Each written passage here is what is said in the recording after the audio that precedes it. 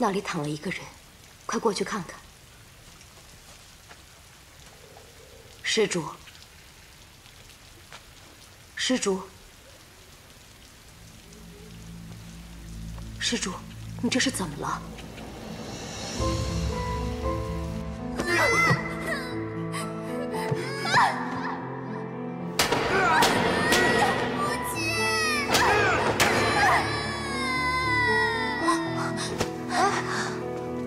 师傅，净空怎么了？对啊，这位施主应该是净空的父亲。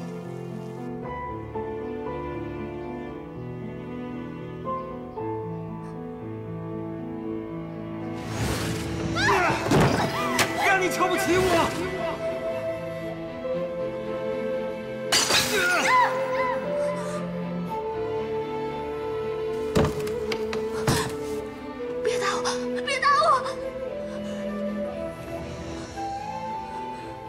净空，净空不怕，是师父。来，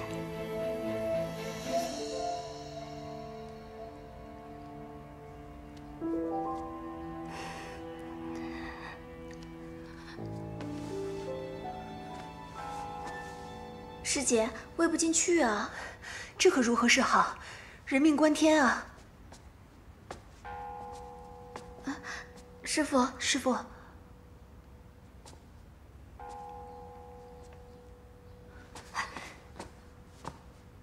净空，你莫走，你要面对。只有你学会面对了，你内心的恐惧才会消失。我不想见他。来。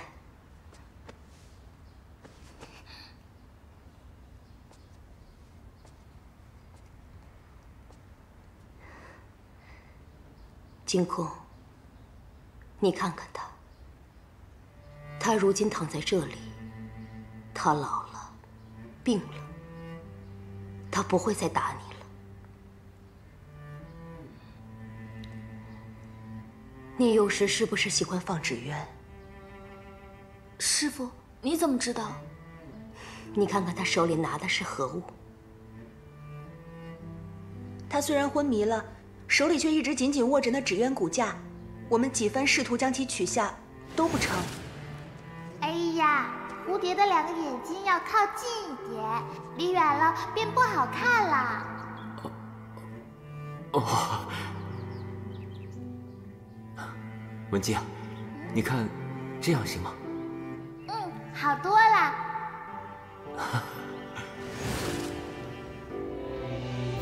无人知晓你在妙善庵，他神志不清，却能找到证儿，这是你们的缘分未尽。他昏迷了，手里还紧紧攥着你喜欢的纸鸢，说明他的意识里全都是你。文姬，你答应母亲，不要恨你父亲。你父亲他本性善良。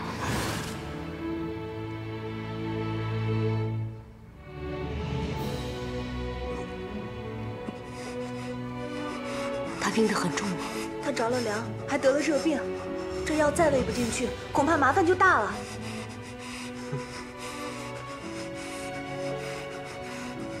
我来试试吧。好。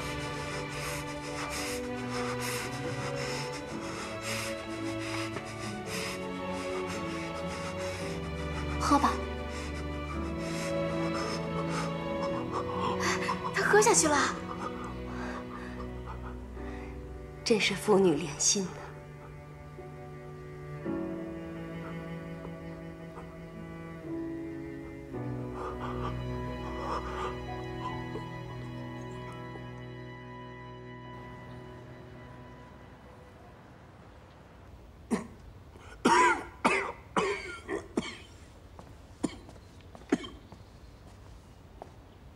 陛下，这2年齐国屡屡进犯，周齐边界如今是3日1小仗，5日1大仗，耗费了我大周大量的财力、物力、人力。陛下，若是再不想办法，事情恐怕将一发不可收拾啊！陛下，臣亦认为，应该采取行动，以破解眼下之僵局。现齐国已非昔日之强国，臣认为，我们可以借此教训，以示警戒。陛下，您意下如何？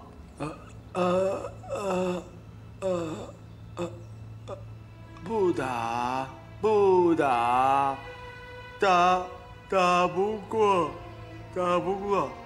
和谈。好，就照陛下说的办。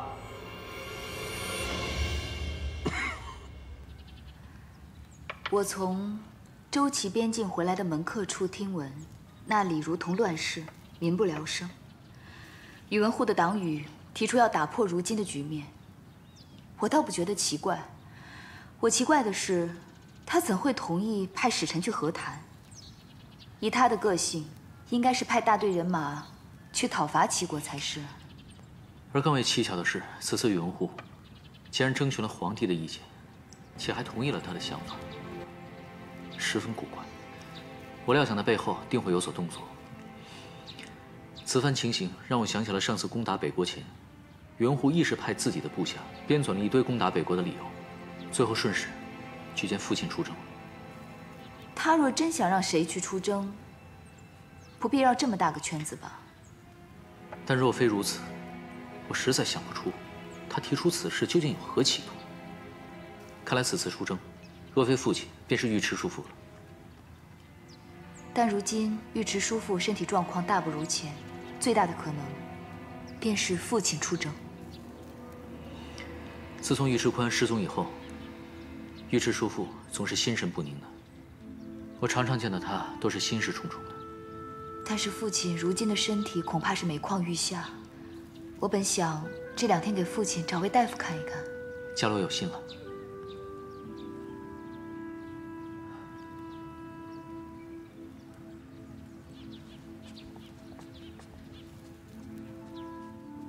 伽罗，其实有一事，在我心中存疑已久了。皇帝既然让我重组暗卫军，那便说明他有击垮宇文护的决心。但为何没过多久他就病了，而且患的还是心智之疾？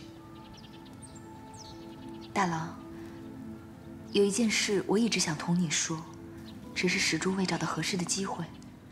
你的意思是，皇帝在装病？对。宇文护派人在皇帝的食物中下毒，该毒会令人痴傻。幸好皇帝及时发觉，并已暗中谋划对策。与我想的不谋而合。皇帝得的并非是什么痴傻之症。眼下，传言皇帝得了不治之症，更有流言纷传，说要变天了。我们虽暗中筹谋许久，但却不知未来风云究竟如何变幻，始终心有不安。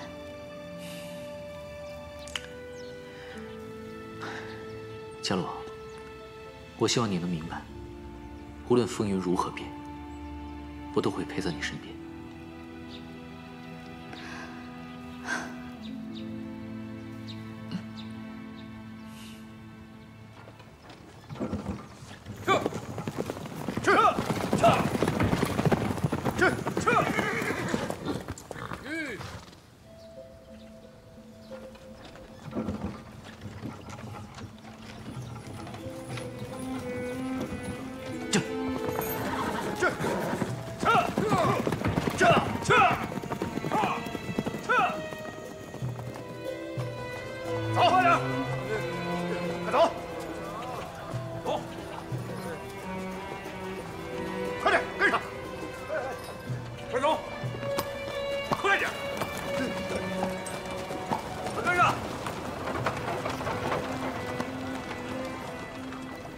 薛大哥，这究竟怎么回事？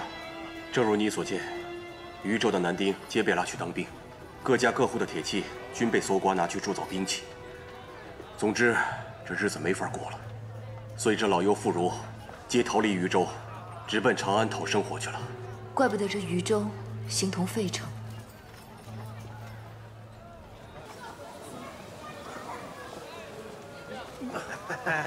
走，咱们回家。走。诸位兄弟，先生在各地调查的情况如何？跟渝州差不多，被宇文护管辖控制的各地都在到处抓壮丁、搜铁器、铸兵器。看来宇文护已等不及了，造兵器、扩充军队，均是他以前会做的事情。不过以他的性格，不该如此明目张胆才是。他自然是以大周的名义，说是齐国对我大周虎视眈眈，我大周必须做好万全准备，随时应对齐国的威胁。强征壮丁时均是此番说辞。真是把天下人都当傻子了。你们继续打探宇文护在各地屯兵、屯粮和兵器储备的情况。日后与他斗，可不单是在朝堂上勾心斗角、尔虞我诈那么简单，更是在战场上枕戈待旦了。外乱已经让百姓吃尽了苦头，若再来个内战，只怕更是民不聊生了。此举实为下策，我们要做的便是阻止这种情况发生。若我们在他叛变前彻底击垮他，那天就不会来。如今杨兄弟颇有运筹帷幄之势，我相信，在你的带领下，暗卫军定能协助陛下除掉宇文护。大家不必过于忧心。多谢徐大哥的信任，与诸位兄弟的劳碌奔波，杨坚在此敬大家一杯。请。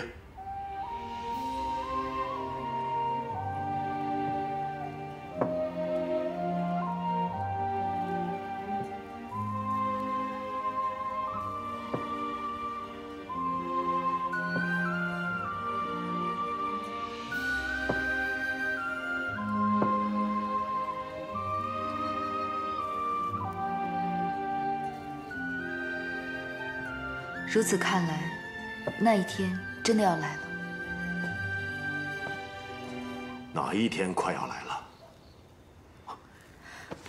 父亲，父亲，父亲，您请看，这一圆形标注的是宇文护从皇帝处讨要过来，自己管辖的州郡，而这用方形标注的，则是宇文护私自豢养军队的州郡。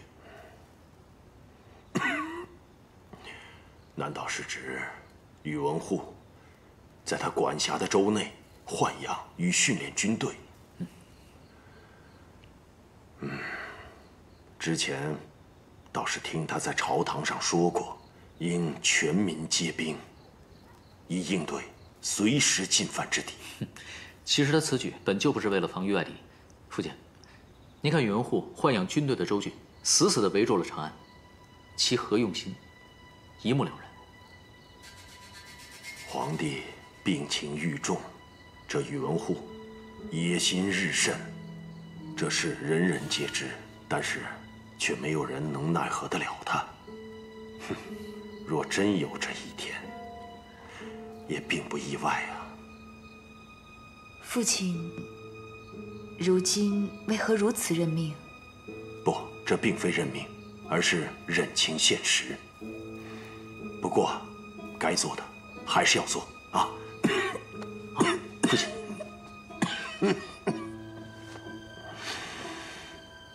你说啊，父亲，您大可不必如此忧心。眼下这个局面看似宇文护是占尽先机，但其实并不尽然，于我们又何尝不是机会？此话怎讲？宇文护看似手握千军万马，但实则他在各州组建了军队，均是由从当地抓来的壮丁凑成的，而那些百姓被迫从军，本就士气低落。到时若真发生内乱，他们未必愿意手足相残，我们可借此机会对其进行策反，此为其一。是，其二，虽然眼下长安城内的军权落入宇文护手中，但是军中诸多将领均为父亲与尉迟将军的旧部，所以需趁宇文护在余下3个州郡完成筹军前，父亲和尉迟将军要牢牢抓住人心。我们必会尽力为之。不过，我有一事尚有疑虑：以皇帝如今的状况，不消多时，只怕会轻而易举地被那宇文护控制在手中。若那时那宇文护真的反了，我们该以何身份去与之对抗呢？父亲，您不觉得皇帝他病得很蹊跷吗？蹊跷？对，父亲，皇帝此举是在装病，他假装中了宇文护的毒，令其放松警惕。果真如此。若皇帝确实在装病，那说明他心中定有应对之策。皇帝此番潜伏已久，届时还需我们杨家鼎力相助。我杨门忠烈，必定为皇帝竭尽全力。陛下，宇文护在长安周边豢养了那么多伏兵，居心显而易见，您不能再坐视不理了。陛下，您在思虑何事啊？朕在想，朕是否错了？朕是否退让的太多了，才让这些百姓被迫沦为难民？朕是否真的养虎为患了？而如今此虎权势日盛，朕还能捕得到他吗？臣妾以为，宇文护及他的党羽，必定会引得当地民怨如沸。那些府兵也是迫不得已被拉去充军，若要策反，也并非不可呀。有点道理。容朕想想。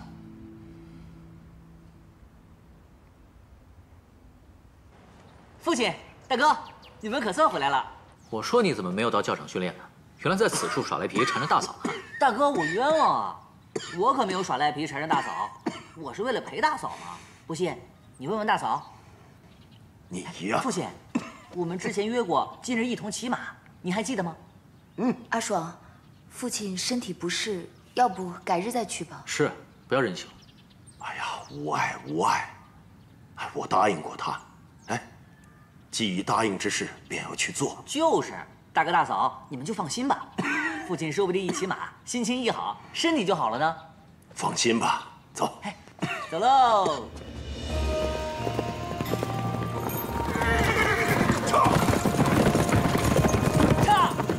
撤！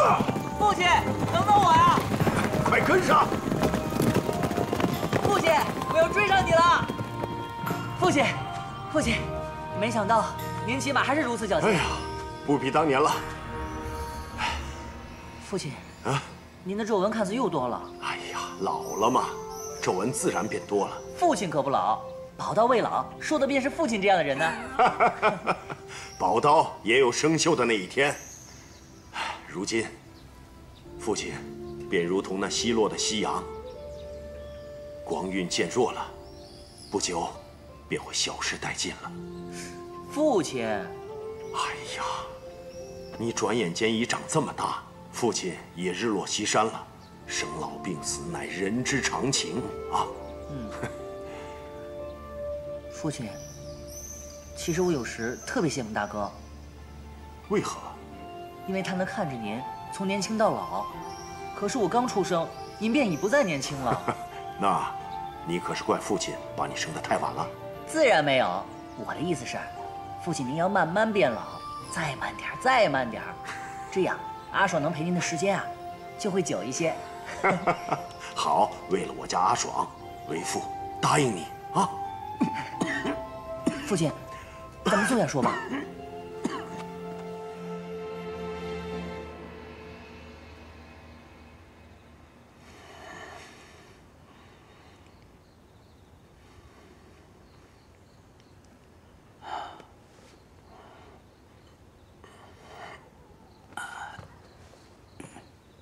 大夫，家父情况如何？上次林玉受封汉后，我便叮嘱隋国公需多加休养，可隋国公非但没有遵从，反而更加操累。如此反复，导致其肝气郁结，血脉不畅。此次受了封，病更重了。大夫，不会有什么大碍吧？倒是无性命之虞，但你们务必要让隋国公好生歇息。我开几副药，让隋国公服了，以待观察。多谢大夫。父亲，双儿，是儿子不好，儿子不该让您去骑马，更不该让您吹风的。父亲，莫听大夫的。大夫嘛，总喜欢将病往重处说。我自己的身子骨我清楚，不碍事的。若眼下让我去教场练兵，我都没问。父亲，父亲，这大夫的话还是要听啊。是啊，父亲，您好好歇息吧。阿爽，我们先出去。父亲，那您一定要保住身体。去吧，去吧。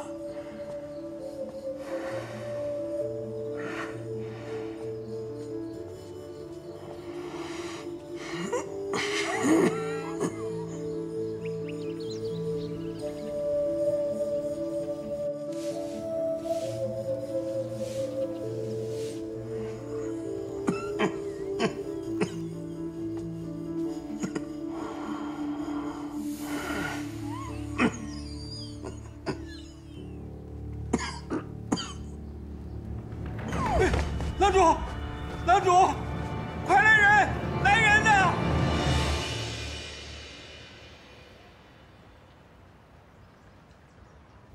齐军高纬，目中无人。他说想是我们怕了，才会与之和谈。既是如此，便表明我大周略逊一筹，那更应趁此机会攻我大周，以示国威。所以拒绝停战。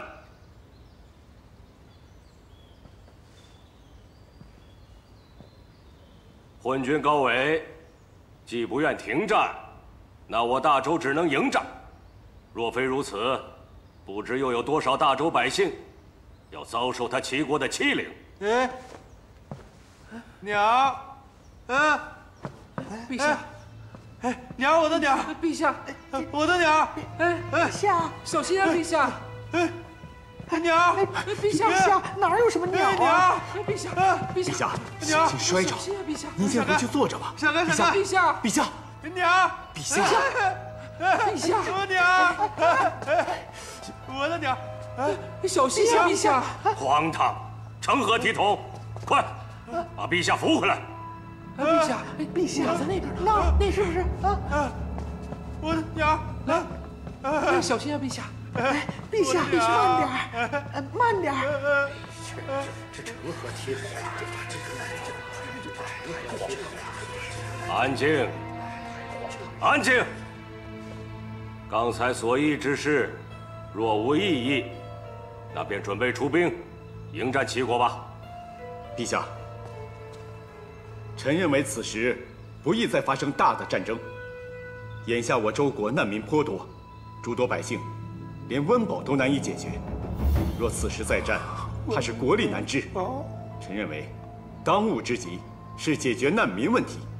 可是高大人，您可知那些难民为何会落得如此下场啊？若非齐国频频发动战争，令他们家破人亡，他们岂能流离失所？是吗？据我所知，并非如此。依我看，就是如此。大冢宰，下官认为应派我大周得力武将率精锐部队，前往周齐边境，趁此机会威慑齐军一番。徐将军，威慑齐国固然重要，但也需考虑如此行事代价为何。这一去，不知又要死我多少大周将士。臣认为，大周百姓已无法再受此等重创了。谁说打仗就一定会死伤无数了？大司马上次不战而屈北国之兵，并未损失多少兵马嘛。高司空，你这倒提醒我了。为了我大周的百姓，此次出征最佳的主帅人选，便是大司马了。大司马实乃胆略过人，由他出征，定能将伤亡降至最低。陛下，大司马病重在家，怕不能出征。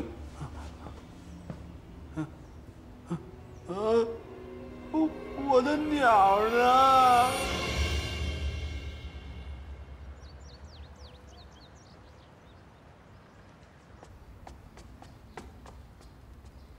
皇帝驾到！嘿嘿嘿嘿嘿嘿嘿！参见陛下。起来起来！听说大司马病了，大冢仔带朕来看看，看看，看看。家父看一看病重卧床，不便相迎，还望大冢仔和陛下见谅。无碍，我们进去探望大司马也是一样。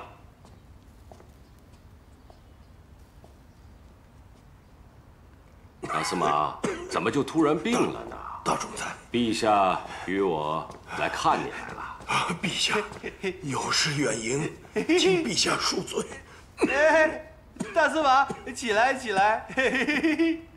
你怎么病了？你老了，不中用了。陛下，你不可如此说大司马，大司马用处还大着呢。他老了，打不了仗了，他回家卸甲归田，卸甲归田。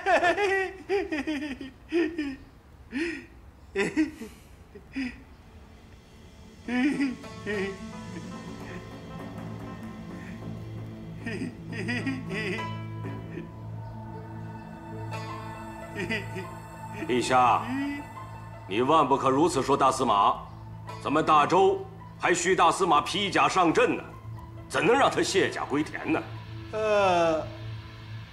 大司马，刚才在朝上，陛下与大臣们都一致同意，由你率领大周的精锐部队前去迎战齐国，你可得尽快好起来呀！你多病一日，百姓和大周就多一份危险啊！承蒙陛下与大冢仔抬爱，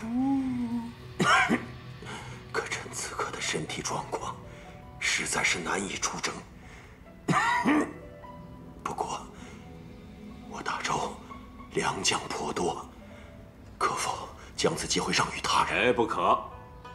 就算等，也需等你病好了再出征。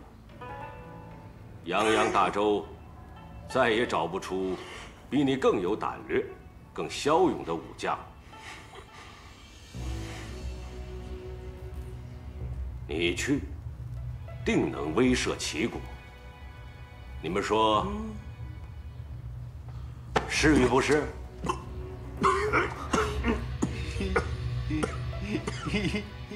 陛下，大冢仔，大夫嘱咐，我父亲需要静心调养。若您需要他出征，就请您让他好生歇息吧。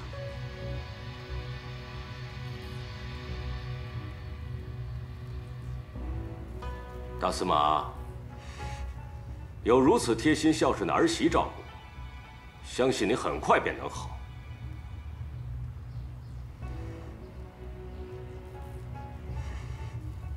你好好歇息吧。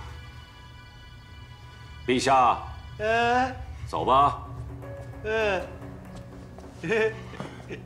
恭送陛下。恭送陛下。恭送陛下。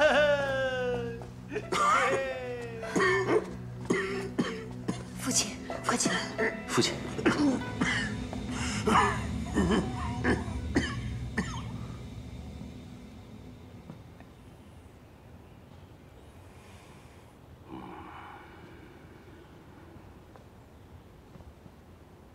大冢仔何事如此犹豫啊？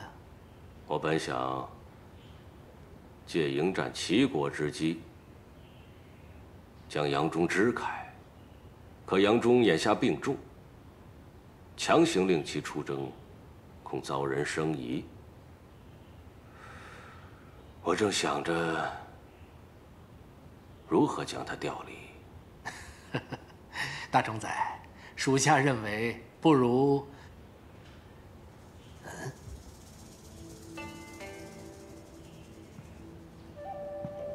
大冢宰大势继承，这些旧将何不趁此机会一一除去？杨忠缠绵病榻，已无还手之力，这是最佳时机，胜算极大。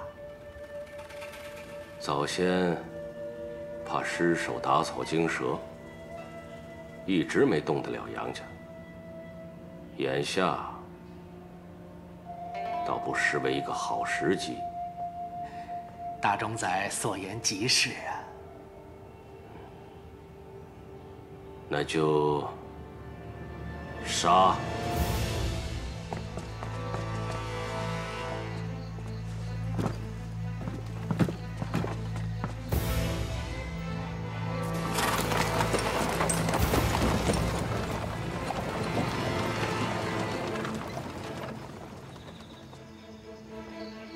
杨夫，大夫人，父亲这是要去何处？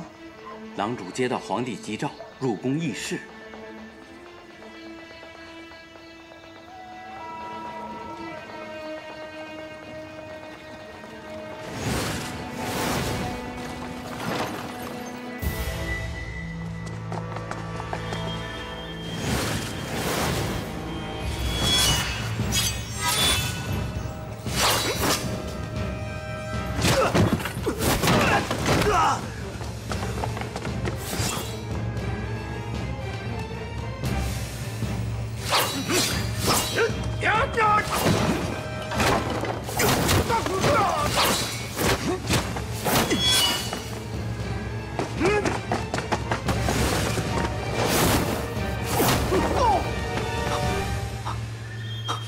父亲，大郎，你怎么来了？伽罗告诉我，皇帝深夜找您入宫，我便知其中定有埋伏。他们人多，想办法尽快退出去。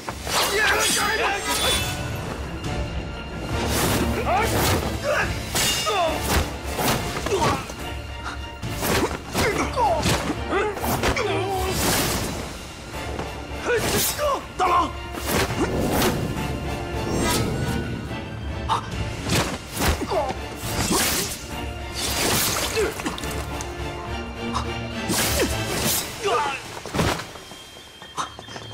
父亲，大郎，小心！父亲，伽罗，快走！扶起来。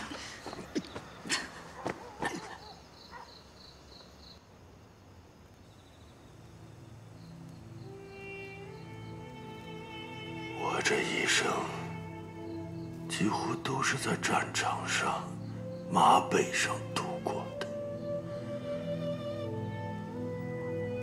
我曾弃位奔梁，后来又回到了魏国，跟随太祖打天下，征战无数，所获大小功勋无数。我以为我即便是死，一定会死在战场上，没成想，最终却死于小人暗算。大郎，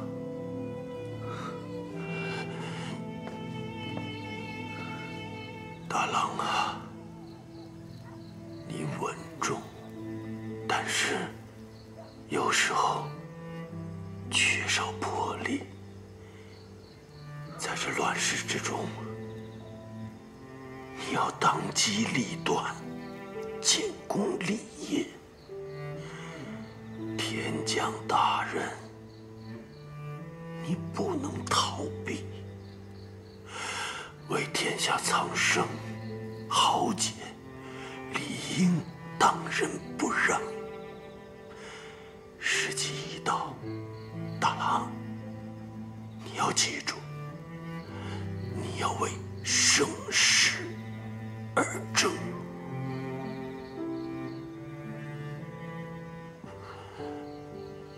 伽罗，父亲，伽罗，你一切都好，只是心思过重。父亲怕你活得太累，你为身边的家人活，亦为遗失的家人活，可就是不为你自己活。有些事你要顺应天命，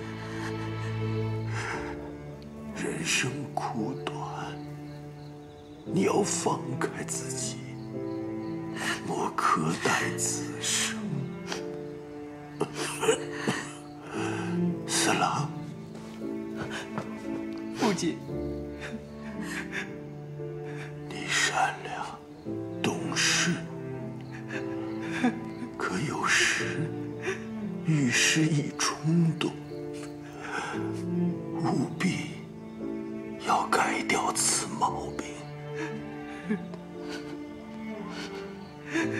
我最放心不下的便是你，长兄如父，长嫂如母，今后切切要听大哥大嫂的教诲。我杨忠本以为可以含饴弄孙，颐养天年，父亲，如今有苦登眠。但是我也无悔此生。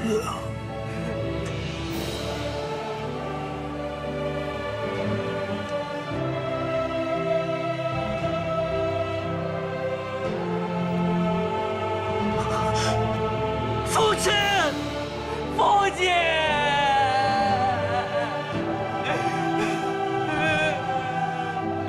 父亲，父亲。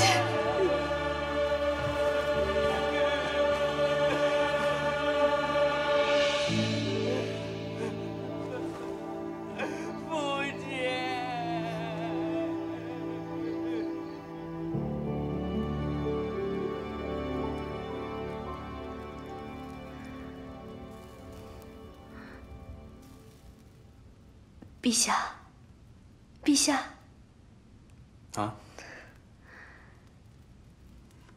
陛下，你方才还好端端的喝着酒，现在却如此出神，是否有心事啊？陛下，陛下，隋国公他西去了。怎么会这样？为何如此突然？朕去探望他时，他病得似乎并未这么严重啊。据说，是遭遇了袭击。袭击？何人袭击？一群不明身份的黑衣人，具体情况还不可知。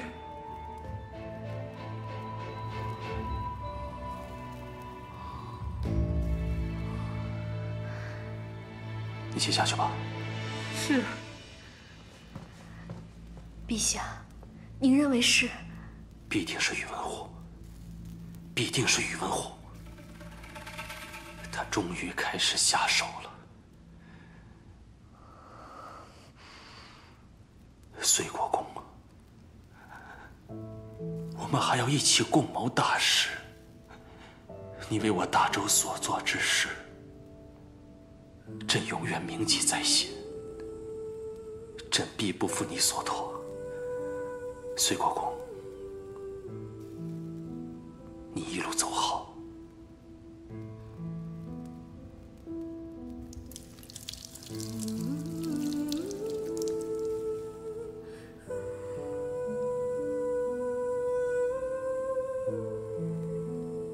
慎终追远，列带通归，包德继勋，弥郡横策，故驻国大将军、大司马隋国公中。必为内外速助勋庸，志气萧果，宪阵先登，节高义烈，顶坐协龙，正位论道，永离演直，必资景化，以赞龙平，焉至允丧，不胜阵痛。追赠太保、都督、同硕等13州诸军事、同州刺史，谥曰桓。谢主隆恩。陛下万岁万岁万万岁！